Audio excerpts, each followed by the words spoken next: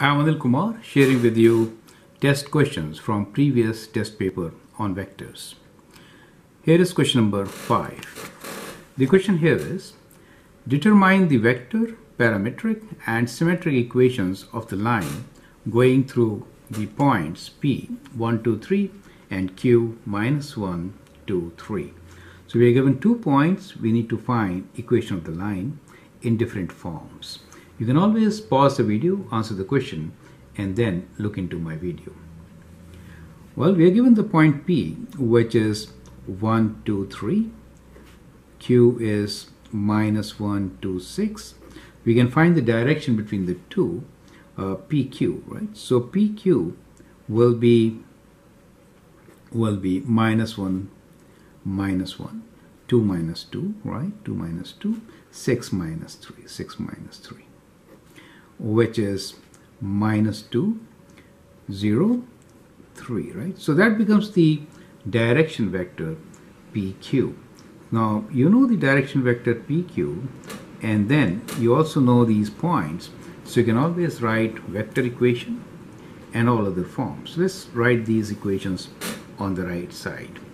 So let's first begin by writing the vector equation of the line. Let's say the line R is equals to, you can select one of these points, just select P, which is 1, 2, 3, plus the parameter T, and the direction minus 2, 0, 3, where T belongs to real numbers, right? So that represents the line vector equation. Now, to write the parametric equation, we just need to rearrange it. So X component here is equals to 1 plus minus 2t, right? So let me write this as minus 2t. Y component is 2. 0 times anything is 0, so that's okay. And z equals to 3, 3t, right? So plus 3t. So these set of equations form the parametric equation. So this is parametric.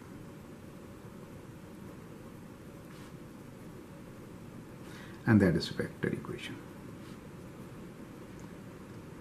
Okay, vector, right. Now we need to write the symmetric equation. How do we get that?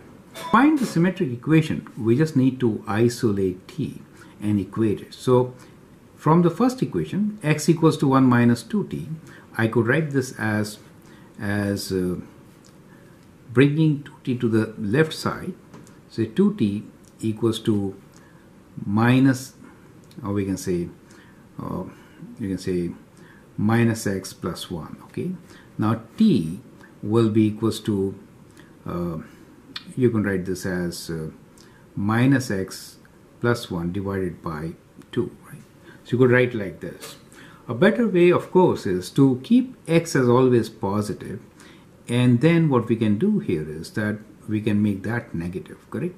So we could rewrite this as x minus 1 divided by minus 2, right? I hope these steps are clear, right?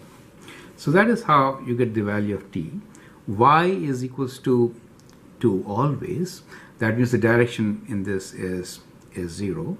And as far as z is concerned, let me rewrite this also. So what we get here is 3t equals to z minus 3, or t equals to z minus 3 divided by 3. Do you see that?